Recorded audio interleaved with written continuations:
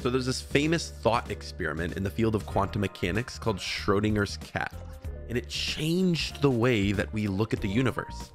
So there's this group of people outside the field of quantum mechanics, and they interpreted the findings of this study to something a bit different.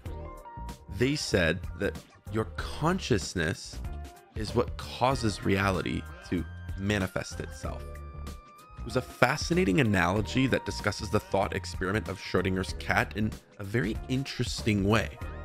Reality is like a block of wood, and your face is actually inside that block of wood. And if people question it, you simply grab a chisel, sculpt the wood, and woodwork it in such a way that your face will eventually be revealed. It's because of the way that you observed reality that gave you the result that you found. The creation of that face in the wood was simply just from something in your brain. It existed out of your mind, just from creative thought. So, is there something to visualization? Is there something real about manifestation? What does the science say? And is there any interesting research that suggests that it's one way or the other? A lot of the research on manifestation and visualization is around physical activity or exercise. There was one study that found that you can increase your muscle strength by up to 36% if you literally just imagine yourself working out. How crazy is that? That's like insane that you can just sit there in a seat, think about yourself getting more fit and exercising, moving weights around, challenging your muscles, and you can increase their strength by up to 36%.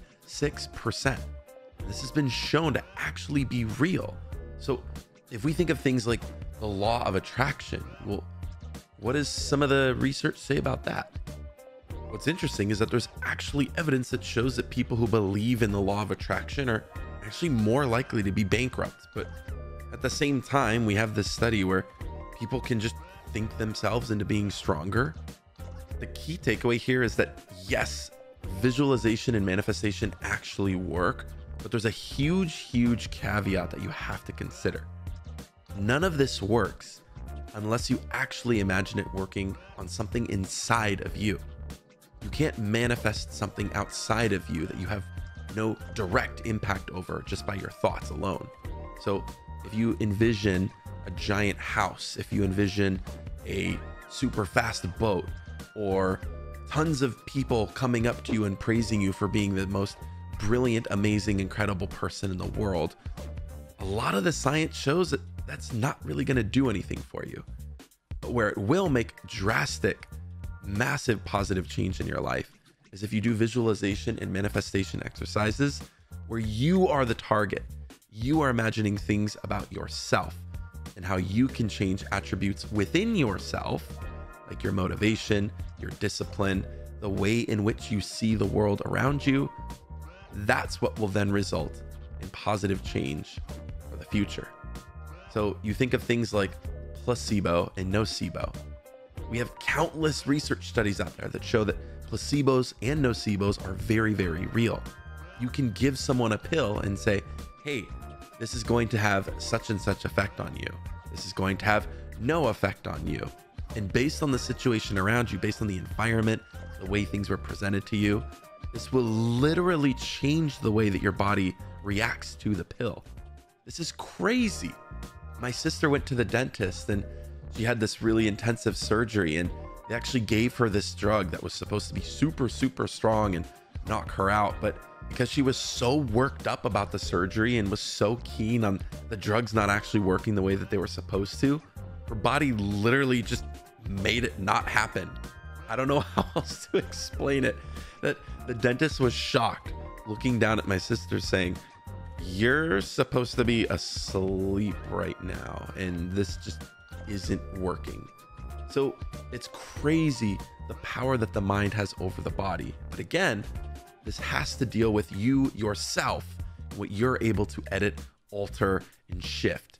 So when you manifest, when you visualize things, it's most effective if you shift that lens and point it at yourself rather than external things out here in the world that you may not have direct control over every single moment. Everyone has setbacks and gets hit hard with life sometimes. It's how you react to those situations and take action after those events that makes all the difference in the world. In the very beginning of my career, I remember struggling so much because nobody would give me a job. I was going through school and I was super passionate about psychology and business, and I would apply to so many places saying, hey, look at me, look how passionate I am. I'm going to school. Surely I'll get a job. It didn't work like that. I got constant rejection.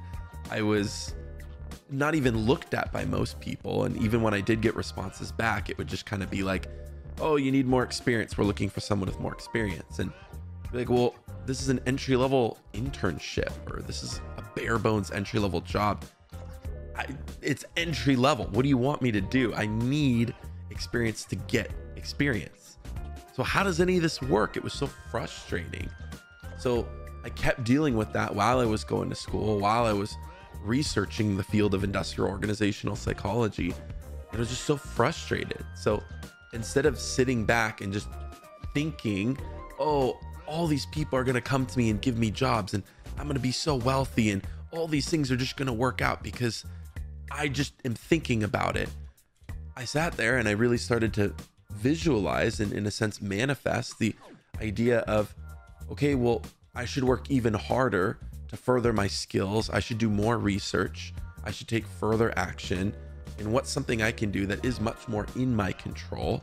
And what I did is I actually went to mom and pop shops, local businesses, friends' businesses, and I said, hey, I'll consult for you for free. No strings attached. All you have to do is let me use this stuff in my textbooks to try and help you in your business. Help build out interviews, help improve leadership, teach people about engagement and motivation at work, how to improve workplace culture, all of this stuff that I was reading about and hearing about that no one in a professional setting would give me a chance for. So as soon as I started shifting the ways I was looking at it and looking at myself, this eventually led to me getting those internships, better consulting jobs, really cool jobs in companies that were overseas, and landing really interesting roles in Fortune 500 companies. This helped me so much. And it all happened because I was manifesting or visualizing all of this through the lens of myself, not the outside world and things that I can't control. So I hope all of that makes sense. I hope this is a helpful way to reposition the ways in which you look at all of this, because there's so much pseudoscience out there. There's so much stuff that just doesn't make sense, or it's not backed by real science, or we just don't have enough information to properly make good recommendations off of it. But based on what we know today, based on where all the sciences and literature that we have access to, these are some recommendations that we can confidently make. So in summary, after all of that, basically just think about yourself when you're visualizing. What can you change to be a better person? What can you work on within yourself to become more motivated, harder working? How can you change the way that you look at setbacks and failures to shift it and look at more actionable approaches? Hope this was helpful for you. As always, take good care of yourself. Take great care of all of those around you. For all things psychology to help you think, feel, and perform better, stay tuned right here on Psychology of Living.